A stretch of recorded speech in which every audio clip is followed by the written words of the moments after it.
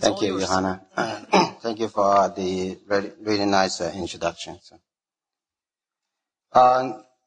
So in the next 20 minutes or 25 minutes, I will tell you the structure, function, and the cofactor regulation of ADAMTS13. So I have nothing to disclose. So for the last 10 years, my laboratory has been focused on three questions. First one is what are the structure components of ADAMTS13 required for recognition and cleavage of VWF? And the second question is what are the potential cofactors that could regulate the proteolysis of VWF by ADAMTS13? The last one I want to tell you is how do TTP autoantibody bind and whether we can actually use the thing that we learned to re-engineer ADAMTS13 so to make it resist to autoantibody inhibition. So I start out with this slide. So 2001, when I was working with Evan Sadler in St. Louis, we first reported with Dominic Chen and Fujikawa the complete domain structure of ADAMTS13. Showing here, the ADAMTS13 contains multiple domains. On the N-terminal, there's a protease domain, and then there's a very long C-terminal domain. So, of course, the obvious question is, what are these domains doing? In order to answer this question, the first experiment I did while I was still in Evan Sadler's lab is to make a series of C-terminal truncation and then show that the protein truncated after spatial domain is still doing a pretty good job in terms of cleaving multimeric VWF. However, to cleave a peptide after Kokame discovered VW73 is sufficient for ADAMTS13 to recognize and cleave. And I can show that this way, so the peptide actually don't need all the domains. So once you add a disintegrant domain and thrombosponding repeats 1, the activities start to increase, but it takes longer until the spatial domain is added, so you have full activity. And so that indicating cleavage of a peptide and cleavage of full-length VWF is different. So this has some implication when you interpret a clinical assay, which is most of done by the peptide assay.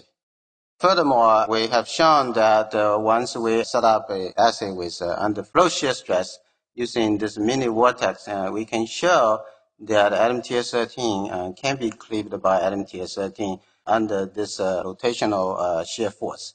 So you can see here full length cleave very nicely, time dependently. If you add EDTA, activity is abolished. And so other constructs can work pretty well until the MDTCS once you remove this spatial domain. Or even you make a point mutation or deletion, small deletion, 6 amino acid deletion in the spatial domain, you can actually severely impair the proteolytic activity this way. Furthermore, after we developed the intravital microscope using ferrochloride injury on the mesenteric artery, we can show if you this is a knockout, and the thrombus will form a complete occluded vessel within 5 minutes, and showing here. And then if you infuse a different construct of recombinant ADAMTS13, you can actually slow down and reduce the thrombus formation. So showing here is a full length. You can do this by prolong the occlusion time, and the cup domain can do the same. Karen just showed you we actually just adding the MDTCS domain into AAV vector and injection in the mice, and they can completely correct the TTP phenotype triggered by Shiga toxin. So I guess up to date with the data from our lab and also data from Evan Sadler's lab, as well as Jim Fei Dong and David Lang's lab and Akiyama. We all seem to come to agree that to cleave fungal brand factor, particularly the A2 domain or VW73 peptide, the only thing you need is the domain that up to the spatial domain, the N-terminal part of the stuff here. So, and the question is, so this the A2 domain, unfolded A2 domain wrapped around the different domain, and then this way now you can position the protease domain, and as the protease domain become really happy, you see, oh, everything's wrapped around me, so now I can cleave. Because Evan's lab also shown if you replace the spatial domain with the ADAMTS 4 or 5, and you can actually screw back. You still cleave VWAP, but cleave at a different spot. So that means spatial domain is really important to determine the substrate specificity. I will come back to this a little bit later because of the importance of this. And the question now is, what are the function of the C-terminal, the distal part of the C-terminal, like as thrombus bonding motif starting from 2 to 8 and the cup domain. And so over the years, there's quite a bit of evidence to show that this domain may be required to bind the native UV or soluble VWAP without in the absence of shear stress.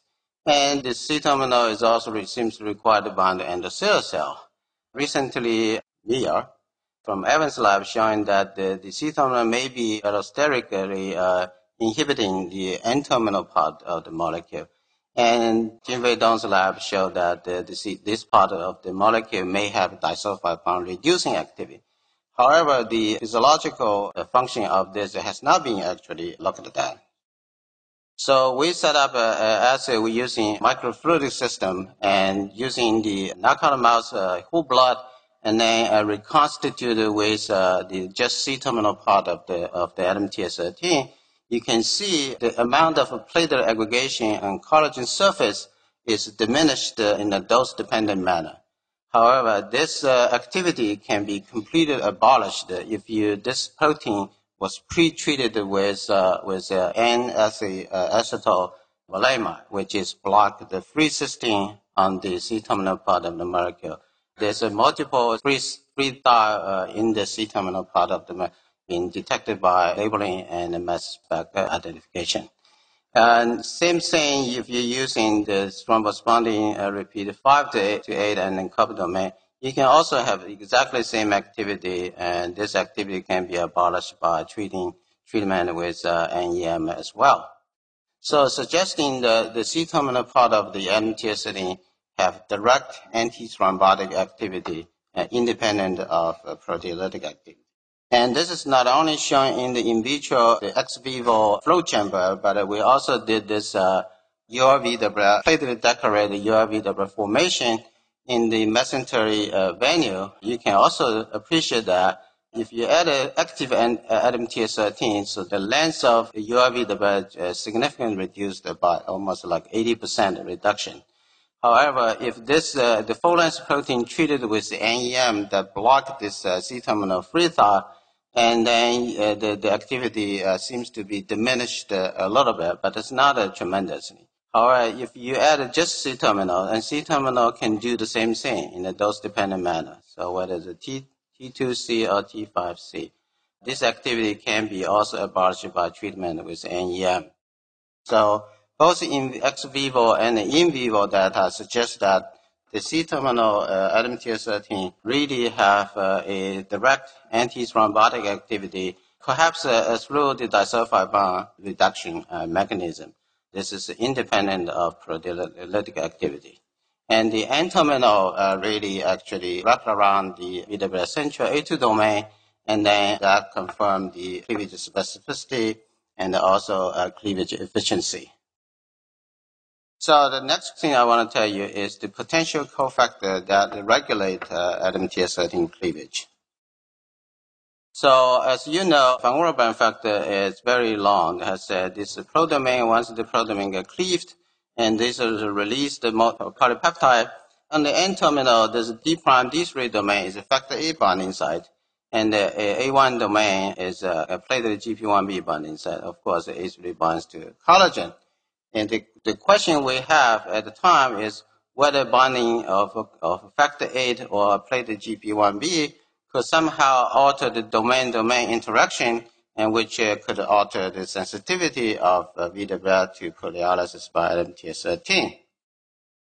So in order to do that, using the flow shear stress assay, if you add full-length factor 8, you can see the cleavage product, which is 350 kilodalton product measured by Western blot.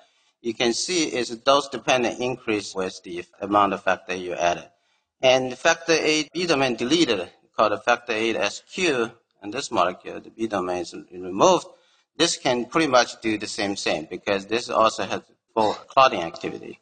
Once you remove this VW binding site, which is called a little A3 region, so if you remove that, then this construct doesn't work at all, even though you still have the heavy chain and the light chain, but this protein does not bind to VW anymore. So you can see the quantitation here. So the other question we were asking, what happens if you have just the light chain alone, but has a VW binding site? So we made this series construct, which is a heavy chain and light chain with the binding site and the light chain without the factor A binding site. And you can see this one, if you added this light chain, just light chain alone, you can pretty much see enhancement of the cleavage band, pretty similar to the factor 8 SQ or FOLAS. However, if you remove this VW binding site, then this doesn't work. This is control, and then the heavy chain alone also didn't work at all. So this actually suggests that light chain is sufficient. Then what about in vivo? This could be a test tube phenomena. So in vivo, we have hemophilia mice in UPenn. And so hemophilia mice, if you look at the hemophilia mice and the normal mice, the VWF multimer distribution at a steady state, they seem pretty similar if you correct the antigen level. But the hemophilia mice has about a 1.4 to 1.5 fold increase in antigen concentration. The striking thing is if you challenge these mice with a hydrodynamic injection, now you suddenly see the massive release of VWF into circulation, and it's showing here. If you reconstitute these hemophilia mice with a functional factor 8 or even the light chain with VWF binding site, you can pretty much restore this massive increase of high molecular weight VWF, and this quantitation shown here. So summary 2, I've shown you that the bonding of factor A to VWF is required for enhanced proteolysis by ADAMTS13 under flow shear stress. But if you do all the experiment with under static and denatured condition, you're not going to see anything. Light chain of factor A appear to be sufficient to enhance the cleavage of VWF by ADAMTS13, both in vitro and in vivo. Finally, I have not shown you the data. If you add a platelet or platelet GP1B into factor 8, so they actually can synergistically enhance the cleavage of VWF by ADAMTS under flow shear stress, which was published in JBC 2011 from our lab. Finally, the reconstitution of factor 8 in hemophilia mice can restore the VWF homeostasis under pathological challenges. So these all indicating the factor, maybe also platelet, maybe a physiological cofactor that can regulate VWF cleavage by ADAMTS13 under a pathophysiologic condition. So the last piece of data I want to show you is where TTP autoantibody bind on the ADAMTS13. And can we actually re-engineer ADAMTS13 so now we can avoid antibody binding or inhibition? So over the years, we have collected more than 67 patients with acquired TTP and inhibitor in collaboration with Haifeng Wu and Hao Kwang from Ohio State University and also University of Northeastern University. So we mapped most of the antibody, and it seems like most of the antibodies seems to bind to the spatial domain. And if you take away the spatial domain, the binding frequency dramatically reduced by almost 90%. And similar data was also obtained by Lucan et al. From Jan Warburg's lab. And furthermore, with the crystal structure obtained by Akiyama, as well as the data published from Pause from Jan Warburg's lab, showing that this area, the amino acid from arginine 660 and glutamic acid 664, and this area plus the two adjacent residue are the major binding site for patient autoantibody. Because any mutation here, you could, for example, mutation to alanine, you can kind of abolish the binding site.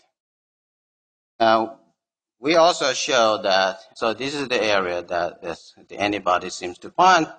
And if you remove this part, you can pretty much kill the enzyme. Even, if you delete this 6 amino acid, you kill the enzyme activity. Even when you make a single point mutation, you severe diminish the ADAMTS13 activity, suggesting this area are not only antibody-like to bind, but also this play an important role in recognize the von Willebrand factor. So once we know these are the areas that antibody prefer to bind, and so we were asking a question whether we can actually do a little bit facelifting so that the antibody won't see this part. So in order to do that, we made site-directed mutagenesis and changed some of the amino acid to a relatively conserved partner. For example, changing arginine to lysine, or changing tyrosine to phenylalanine, and which are pretty similar. You can see those side chains not changing too much. Once we did that, so we express those proteins, and then we test the cleavage by FRET assay. And you can see, so white type, if we give it a 1, and this mutant with 4 or 5 residue being changed, altered, and you can see the activity seems to be not diminished, rather increased, which is a surprise to us. We normally don't see that. More surprising to us, this is not only that can either cleave peptide that way, but also cleave the multimeric beta in the same way. So that also increased, about 8 to 10-fold. The really interesting stuff is this mutant. Now, if you add a patient's antibody, and the patient antibody no longer be able to inhibit or inhibit very little, and the Y type or other mutant can completely inhibit if you add a patient antibody. The P stands for patient's antibody, and N means the normal plasma. So normal plasma don't inhibit the activity, but patient does. So these mutants can still be inhibited, but these variants cannot be inhibited completely. And with 12 patients that we had a high titer autoantibody in the lab, and showing that almost all of them can inhibit this Y type and also this the first 2 variants. But once you start to see some of them inhibiting, some of them don't, when you have 3 residue altered. If you change 4 or 5, only 2 patients seems to still be able to inhibit these variants, suggesting some patients may still have the other binding site to inhibit the ADAMTS13 activity. To identify the other potential binding site, so we recently developed this called a hydrogen exchange, deuterium hydrogen exchange technology. Basically, every protein has this amine hydrogen, and the hydrogen always exchange with their environment. So if the environment has a deuterium, and so D2H, then this will exchange. So you can detect that by a mass spec after digestion this protein into the peptide. If you add antibody, so then this part is completely covered or bound, and this part it will no longer subject to exchange. So the mass spec can tell from the peptide mass, and you can see where the antibody exactly binds. By doing that, you can generate hundreds of peptide and overlapping peptide. Eventually, you can figure out exactly amino acid that the autoantibody bind, not just the peptide. So, for example, this is a residue in the protease domain. You see with or without, this green is without antibody and red is with antibody. If you see these 2 lines travel together over time, this is the number of deuterium exchanged over time. If you see these 2 lines are overlapping, that means there's no difference. The exchanges happen all the time, like this and here. So then if you look at these areas, the residue from 632 to 42 or 41, and these peptides are overlapping. And so you can see they are, if in the presence of the autoantibody, the monoclonal antibody, you can see that the exchange is dramatically diminished. This is the same thing. And you can calculate the rate exchange If the exchange is not 1 means both with without antibody, the exchange is the same way. And if they are reduced, that means in the presence of autoantibody, the exchange was slowed down and diminished. And so you can figure out this part of the antibody binding. So now, if you go back and look at the sequence, this is the sequencing alignment of the spatial domain, partial spatial domain from human, mouse, and zebrafish. They seem to be really conserved on the ADAMTS13. But these areas are not present in other member of ADAMTS family. So this is the area that this particular patient's antibody binds. And this is the area that I was talking to you before when we make a modification. And most patients seem to bind this area, but a few patients seem to bind here too. So if you look at the crystal structure and you painted this antibody binding site, so one of them are here, and then the other one is next to each other. And they are all solvent exposed, so that's good for antibody to bind. And also for the protease to interact with substrate. The question is, can you actually confirm that, whether this part is actually important in terms of activity? So we made the deletion of this part of the residue and also partial deletion of either part, and or make alanine mutation. So it all show the first 4 seems to tremendously diminish the activity. And even you make a single point mutation, sometimes it diminishes some of the activity. Interestingly enough, as similar to what we shown in the previous study, if you make a really conserved mutation, then this activity can be preserved. So the question now is, can this mutant be inhibited by this antibody? If not, then that would be a very, very useful for therapeutic. So the summary part 3, I've shown you a TTP patient harbor IgG autoantibody that targeted this exercise 3 and exercise 4 in the spatial domain. Therefore, they can interfere the ADAMTS13 VW interaction and cause acquired TTP. I also shown you that if you make a conserved substitution or a subtle modification of these exercise, that will allow you to generate a novel ADAMTS13 variants that can be used or that are resistant to autoantibody inhibition while still maintain the ADAMTS13 activity. Finally, I suggest so the data may suggest these variants can be further developed for therapeutic of acquired TTP and perhaps some other thrombotic disorder if they are indeed gain of function. Finally, I would like to acknowledge the people who have done the work. In the early days, when my lab just started, I have 2 talented postdocs, Julie I, Ping Zhang, and they all work on the early part of the structure function.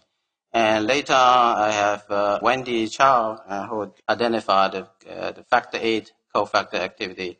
And then Chui Jian discovered this gain of function and autoantibody resistant stuff. And Chris Skip identified the synergistic effect of factor 8 and platelet on the cleavage. And then Veronica Casina continued work on the hydrogen exchange experiment and try to identify the antibody binding site and then modify them and continue. I cannot leave the podium without thanking Evan Sadler. Everything started from his laboratory, and he has been really supportive for everything I do. So, and I also have a lot of colleagues from Penn and CHOP, and the people from all over the world helped a lot. Thank you very much.